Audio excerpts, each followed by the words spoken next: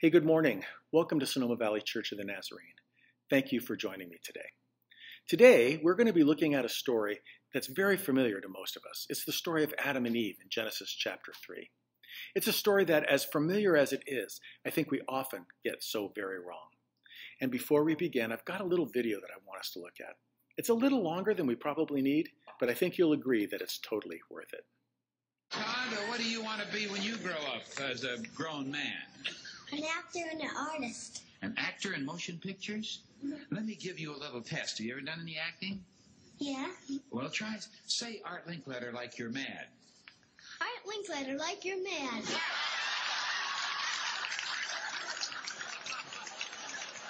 That's good. You're going to be a wonderful actor. What do you think you'll be when you grow up? A bus driver or a pilot. A bus driver or a pilot? Yeah. Well, suppose you were a pilot on a big airplane and suddenly all four engines stopped right away. What would you say? Our Father which art in heaven, Who's the most important man in the world today, in your opinion? George Washington.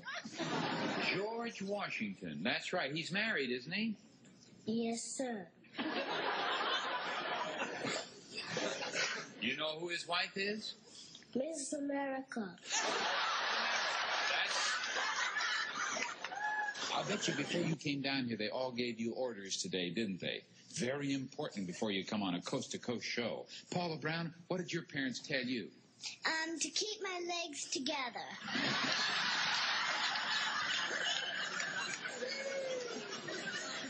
Adam and Eve. How does that story go? One time there was God, and God made Adam out of dust, and then he put Adam to sleep and made Eve out of a rare rib. And then Out of what kind of a rib? Rare. A rare rib. God said, Adam and Eve, don't eat the apple tree or I'll punish you. And then the devil came along and kind of hypnotized them. And then God went to see someone. And then they got real sick. And then they hid from God. And they threw up. Who took the first bite? Adam. And Eve. Boy, I bet God was mad. Yeah, then God sent them to hell, and they transferred onto Los Angeles. We learned from this that all Adam and Eve had a whole mess of babies. How did God punish Eve? Well, he made Adam sit down and read the Bible. Boy, that was... Write the Bible. He sat down and wrote the Bible. Yeah. What did he do with Eve? He made her what? Oh, a housewife.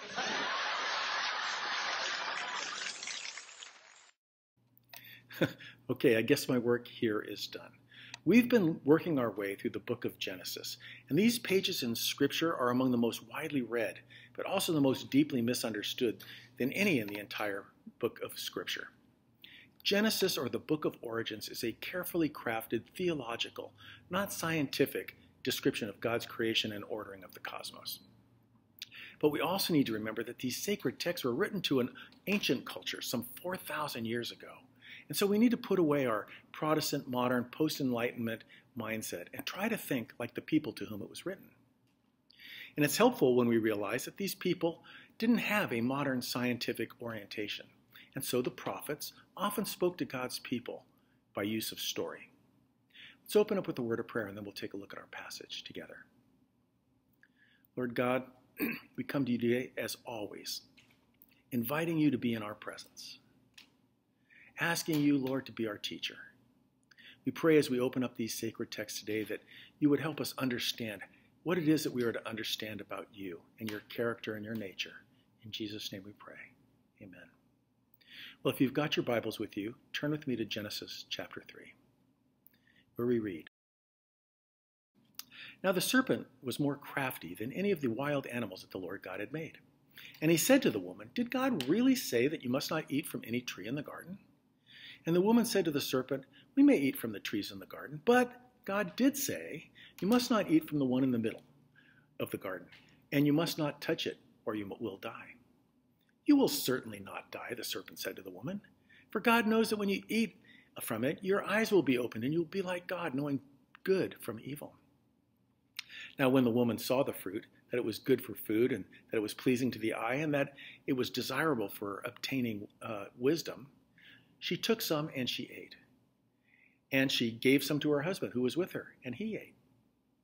Then the eyes of both of them were opened, and they realized that they were naked, and they sewed fig leaves together to cover themselves. Then the man and his wife heard the sound of the Lord God walking in the garden in the cool of the day. And then they hid from the Lord among the trees in the garden. But the Lord called to the man and said, "Where are you?" And he answered, "I heard you walking in the garden, and I was afraid because I was naked, so I hid." And God said, "Who told you that you were naked? Have you eaten from the tree in which I commanded you not to?" And the man said, "The woman who you put here with me, she gave me from the tree, and I ate it." Then the Lord God said to the woman, "What is this that you've done?" And the woman said, "The serpent deceived me, and I ate." And so the Lord God said to the serpent, "Because you have done this, cursed are you above all the livestock and all the wild animals. You will crawl on your belly, and you will eat dust all the days of your life. And I will put enmity between you and the woman, and between your offspring and hers. And he will crush your head, and you will strike his heel." And to the woman he said, "I will make your pains in childbirth very severe. With painful labor you will give birth to children, and your desire will be for your husband, and he will rule over you." And to Adam he said, "Because you have listened to your wife, and ate from the fruit of the tree in which I commanded you not to eat, cursed is the ground because of you. Through painful toil you will eat food from it all the days of your life. It will produce thorns and thistles for you, and by the sweat of your brow you will eat your food until you return to the ground from which you came. For from dust you came, and to dust you will return." And Adam named his wife Eve, because she would become the mother of all living. And the Lord God made garments of skin for Adam and for his wife, and he clothed them. And then the Lord God said, "The man has now become like one of us, knowing good from evil. He must not be allowed to reach out his hand and take from the tree of life and eat and live forever." And so the Lord God banished him from the garden to work in the ground from which he came. And after he drove the man out, he placed on the east side of the garden a cherubim with a flaming sword flashing back and forth to guard the way to the tree of life. This is the word of the Lord to you. Thanks be to God. Well, as you can see from the video that we watched earlier, what these children understood about this story was that a mean, angry, and demanding God banished Adam and Eve for their disobedience and then kicked them out of the beautiful garden that he had created for them. Now, in truth, I think they came by this opinion honestly. I think this is how many of us actually learned this story. But let's investigate a little bit further. The book of Genesis begins by God creating order out of chaos, with beauty and goodness so that life can flourish. Then God makes these creatures that he calls humans, and he makes them in his own image, and he gives them a role and a purpose in his good creation. Humans are made to be a reflection of God's character and appointed to be God's caretakers on his behalf. And God blesses these humans and gives them a garden in which they can start building this world. Now, the key to this story is that the humans now have a choice of how they're going to go about building this world. And this plays its way out in the tree of the knowledge of good and evil. Up until now, God had decided what was good and what was not good. But now God is giving the humans the dignity and the freedom of choice. And this freedom and this choice comes with an element of risk. Are the humans going to return God's love and trust him and trust his definition of good and evil? Or will they go about defining for themselves what is good and true and right? Now, the tree of life and the tree of the knowledge of good and evil need a little bit of an explanation. The tree of life represents God's own life and creative power that's available to others. And the fact is that God commanded that all the humans eat from all of the trees, including this one. And that the one who eats from this tree will live forever. The only tree that was prohibited to eat from was the tree of the knowledge of good and evil. And it's also beautiful in its appearance, but its appearance is deceiving. It represents taking the authority to do what is right and good in your own mind. And when humans do that, it leads to broken relationships, to violence, and to death. And the stakes are really high, because to turn away from God is to embrace death, since God is the author and the giver of life. Now in chapter 3, a mysterious creature enters the story. The snake is given no introduction, other than that he's a creature that God made. And it becomes clear that this is a creature who is actively in rebellion against God, and who wants to lead the humans into rebellion with him. The snake tells a different story about the knowledge of the tree of good and evil. This is the first example in the Bible of fake news. The snake tells the woman that the fruit of the tree is not going to bring death, but it's actually going to bring life, in that you will become like God themselves. But here's the crazy part. They're already like God. This is tragic, because they're already made in the image of God. And instead of trusting God, they seize autonomy for themselves, and they take the fruit of the tree, and in an instant, the whole story begins to spiral out of control. And the first casualty in our story involves human relationships. The man and the woman realize that they are naked and how vulnerable they are, and they can't even trust each other, and so they hide their bodies from one another. And the second casualty is the intimacy between God and humans is lost. They run and they hide from God, and when he finds them, they start pointing fingers at each other and blaming each other about who was the first one to rebel. And then there's a break in the story, where God explains to the snake and to the humans the tragic consequences of their actions. God first tells the snake that in spite of his apparent victory, he is destined to eat dust. And he promises that one day a descendant will come from the seed of the woman that will deliver a lethal blow to the snake's head. And this lethal blow will come at a cost, because the snake too will deliver a lethal blow to the descendant's heel as it's being crushed. But what's obvious in this story so far is that this is not an angry, demanding God pitching a fit because his humans are disobedient. We see a God who has always acted on our behalf, who is created for the object of his affection, who has always had our best interests at heart. And his banishment from the garden is not some kind of punishment, but it's an act of God's mercy and God's grace. But it doesn't erase the consequences of their decisions. And so God informs them that every aspect of their lives will now come with hardship and grief and sometimes pain because of their rebellion, all leading to death. But there is a plan. And there's one more thing that God does on our behalf, and that is to make sure that we can't get to the tree of life until God's plan is fully implemented. And so that we don't live forever in an estranged relationship with our Creator. And something else that's amazing comes from the prediction of the woman's seed crushing the snake's head, even though he would return a lethal blow himself. The event foretells God's plan of salvation that comes by way of the cross. In this historical event, God's own Son becomes the wounded victor over sin and death, providing a way to a restored life with God once again. And this is where our passage ends for today. And what we will see as the chapters continue is that consequences for their actions result in consequences. And these consequences in our tradition we call sin, which is a word that nobody really likes. But sin really is simply a matter of distorting God's truth, God's beauty, or God's justice, all of which results in broken relationships, violence, and in death. This is probably a good place to call it quits for today. Let's close with prayer. Lord God, we are so grateful that you are not a harsh, angry, and capricious God, but that you are a good, faithful, and just God who is worthy of our trust. We are thankful that you have entrusted us with the dignity and the freedom of choice, and I pray that all those who hear this message today will choose life. In Jesus' name we pray. Amen. Will you join me for one final song before we close?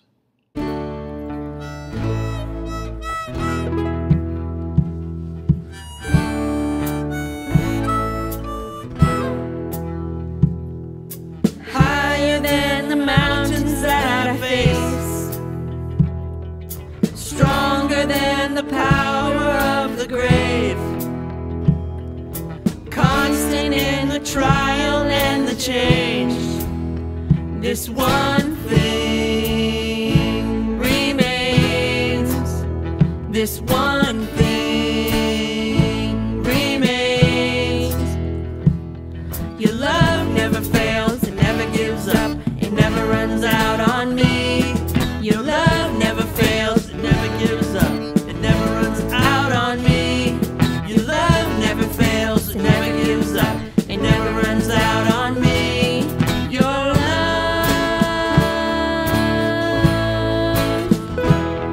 And on and on and on and on it goes, for it overwhelms and satisfies my soul. And I never ever have to be afraid. One thing remains. One thing remains. Your love never fails, it never gives up, it never runs out on me. Your love never fails, it never gives up, it never runs out on me. Your love never fails, it never gives up, it never runs out on me. Your love.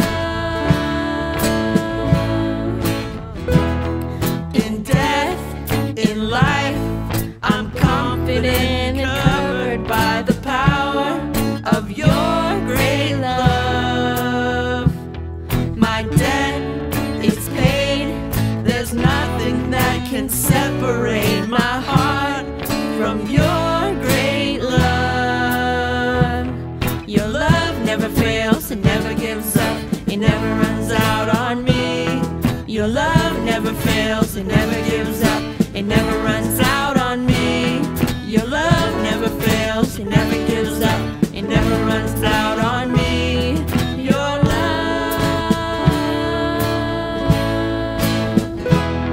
And on and on and on and on it goes, for it overwhelms and satisfies my soul.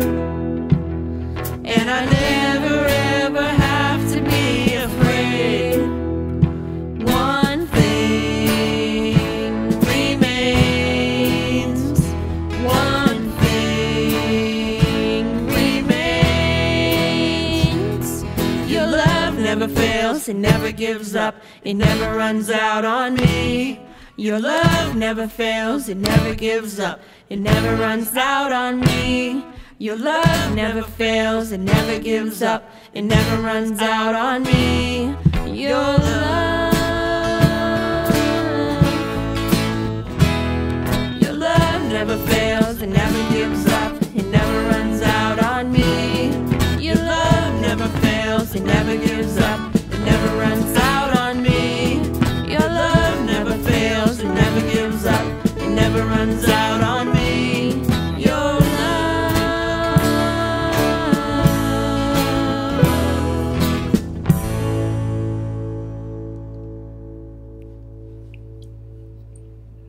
And now, may the God of hope fill you with all joy and peace in believing, so that in the power of the Holy Spirit you might abound in love.